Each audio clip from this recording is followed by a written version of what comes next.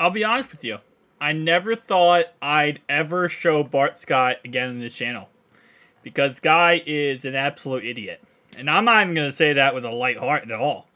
You guys did not see my video last season when the Damar Hamlin situation happened. He fully blamed T. Higgins, saying he did it on purpose. So, not even going to give a, light commentary on him. He's an idiot. But, when I saw this on Get Up, I was like, alright, you know what? Let's enjoy my cereal, right? There's no good cartoons on. So I said, I'll listen to this guy. Because sometimes in life you need to listen to a little clown show, It kind of gets you, it gets you throughout the day. You're like, wow, all the mistakes I made in my life, I'm not that stupid. I'm not that stupid. But he actually made some logical points here. So let's go ahead and listen up to Bart Scott, which is something I usually don't say. Talk about ranking his top 5 quarterbacks in the NFL. 5 quarterbacks in the AFC. My list. This is my list. Stay out of my DMs. What are we doing? 5 to 1? Start at 5. 5 to 1. Number 5, I'm going Lamar Action Jackson. No man has done more with less. You talk about his win percentage. The problem is he hasn't been on the field. But he is the greatest show, one-man show going in the NFL right now. An MVP. Now he has weapons. You think about OBJ coming there. Bateman back, Mark Andrews. I expect big things out of Action Jackson this year if he's on the team. I was going to say, that assumes he's on the Ravens this year. I'm assuming that. Still to be determined. Number 4. Josh Allen. Listen, this window is closing, right? He was supposed to be the Josh Allen takeover last year. They fell short of expectations. Brought in the Super Bowl whisperer and Von Miller. He plays at a high level. He's a dual threat. Hopefully they take a little bit off his plate by giving him a running game. But you can't deny that he is talented. He just has to get over the hump. How about number 3? Oh, man, number 3, Ryan. Welcome to Gotham City, baby. I tell you what, now he has weapons. He has a top 5 defense that's only going to get better. He has a plethora. Yeah, that's a college word. I learned that in college, too, of weapons to go to, and he's all scorched earth. Nothing like a scorched earth Ryan. Last time he did that, he won 2. Not 1, 2 consecutive MVPs. I feel like we got a pretty good handle on the top 2, but let's hear number 2. Yeah, listen, I am a bona fide Bengals hater, but I can't deny baby Macaulay Culkin, Joe Burrow is that dude. He is the kryptonite to Patrick, my homeboy, and he has the best weapons in the division. In the AFC, you think about T. Higgins, Tyler Boyd, and Jamar Chase. That window is closing. They went out and got him Orlando Brown Jr., so finally somebody can protect his 6. Yeah, number 1. I mean, come on, man. I mean, Stevie Wonder could see this one, man. Yeah. You talking about Patrick, my homeboy. You talk about a guy that proved that he can win. He doesn't. I can't listen to him too much or else I get headaches because it's like, bro. All right, so let's go back to that list, right? So his list is as followed. Let me go ahead and take down this thing on the screen. Lamar Jackson, Josh Allen, Aaron Rodgers, Joe Burrow, and then obviously Patrick Mahomes. Now, personally speaking, age-old debate, who's better, Patrick Mahomes, Joe Burrow? Obviously, because Super Bowls, you would say, Patrick Mahomes. I do also hate the argument people say, like, well, Joe Burrow is only good because of all the weapons he has. Like, Patrick Mahomes did not have Tyreek Hill and Travis Kelce his whole entire career. Anyway, though, obviously no longer Tyreek Hill, but he had Tyreek Hill for 2 seasons. Anyway, though, I gotta say, this is not as crazy as I thought he would go here. To put Aaron Rodgers in a top 5, I feel like is kind of crazy. Like, for example, this is how I would rank the quarterbacks. I probably would put Mahomes number 1, just because of, again, recent success. You're going to put him number 1. Number 2, I would say, obviously, is Joe Burrow. 3, I would say is Josh Allen. I don't know how you don't put Josh Allen as number 3 here. In what universe is Josh Allen better than, freaking, is Aaron Rodgers better than Josh Allen? See, this is the kind of concept that I understand but don't understand. It's like, well, Rodgers won back-to-back MVP awards, so clearly he's the best, right? The guy is choked in the playoffs his whole entire career. The only time he made the Super Bowl was when he literally had to play a backup quarterback in the championship and backups to get there. Like, there's not... Listen, he's a good quarterback.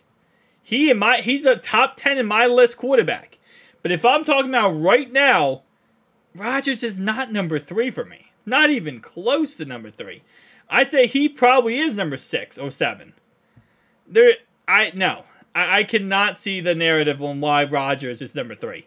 Allen should be number 3. Allen is actually very freaking good and has a lot of good things to prove. Jalen Hurts should be up here over Aaron Rodgers. Come on now.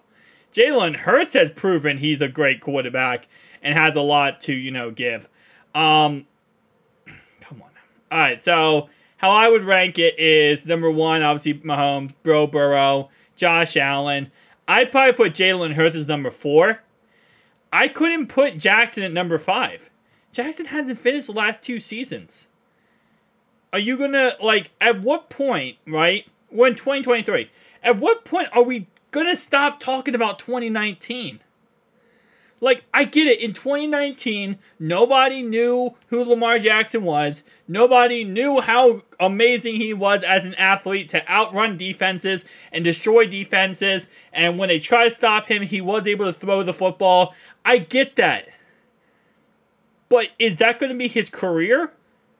Well, he won MVP back in 2019, so that proves he's a Hall of Famer. I understand the fact that, yes, the guy had a 2019 campaign that was remarkable. He hasn't done anything since. He's 1-3 in the playoffs. He hasn't finished the last 2 seasons. I mean, I get it on paper when he's fully healthy. With his mobility, he's an amazing player. But, I can't see why we're putting him top 5 here. Top 10, yes. But to put him over Jalen Hurts, the guy who just went to the Super Bowl? Come on now. Stop playing with that one. So, yeah, I put Jalen Hurts number 4. Number 5, I gotta think about who I would put number 5. Let me pull up a list of the quarterbacks. Because my memory is absolutely god-awful. So, I'll forget somebody. I'll end up forgetting somebody's name, and then I'll look back and be like, wow, I should have said that guy. Alright.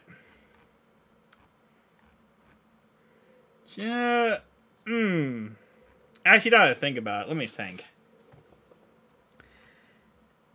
When Tua's fully healthy, he's up there.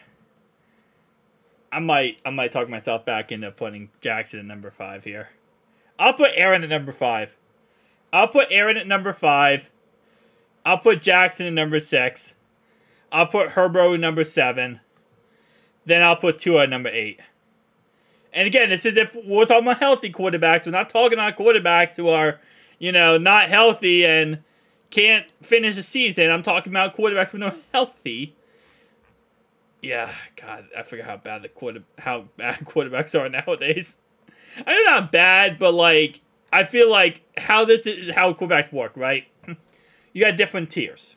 You got the Mahomes, you got the Burrow and Allen tier, right? Actually, no, I'm gonna say Allen at this point. Burrow, Mahomes tier. That's right, S+ tier. Then you have the Allen.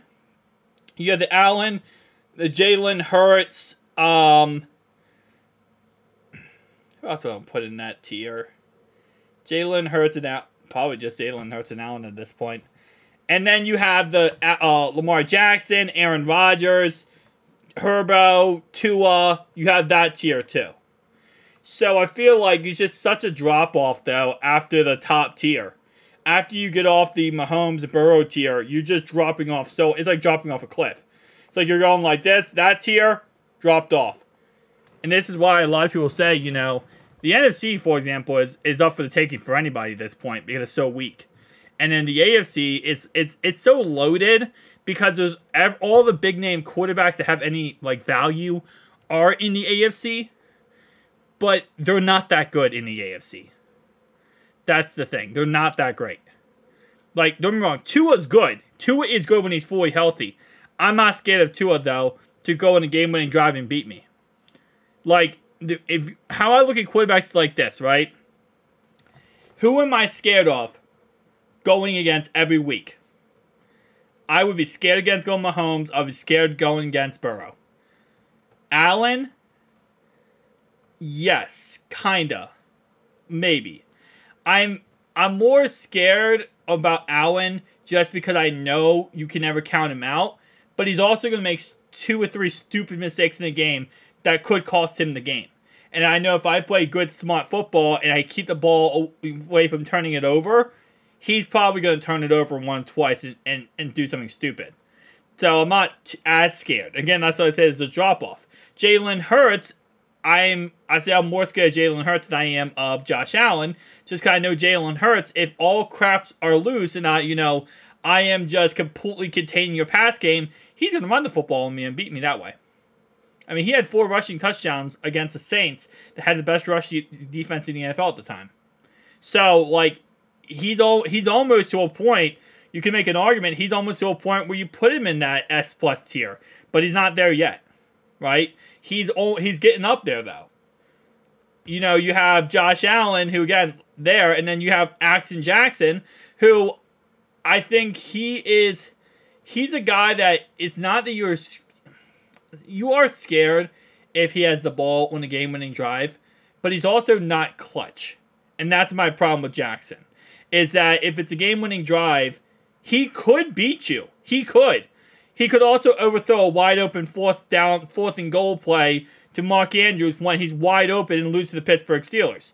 It's very easy for him to do either or. So, yeah, ranking quarterbacks for me is always weird because at the end of the day, obviously everything is situational football. Whatever happens in the game is what matters. But it's just, it is such a huge drop-off after the first 2. It's not even close. Like, Jalen Hurts is making it closer, but other than Jalen Hurts, it's such a drop-off. That's why, in my opinion, this is my opinion, I don't think Allen, Lamar, or Rodgers will ever win a Super Bowl. Like, in the future, they won't win a Super Bowl. I don't think Allen can finish the job. I just don't think so. I think that Lamar, although I like to say, he has a lot of potential to be great, I don't think he can finish the job either. And it is what it is, And some quarterbacks don't win Super Bowls. That doesn't mean no bad quarterback. Allen could be a Hall of Famer and never win a Super Bowl. Dan Marino never won the big game. Dan Marino was an amazing quarterback, but never won the big game. Burrow, I think, could win probably 4, 5, 6, 7 Super Bowls. Mahomes probably going to win another 2 or 3.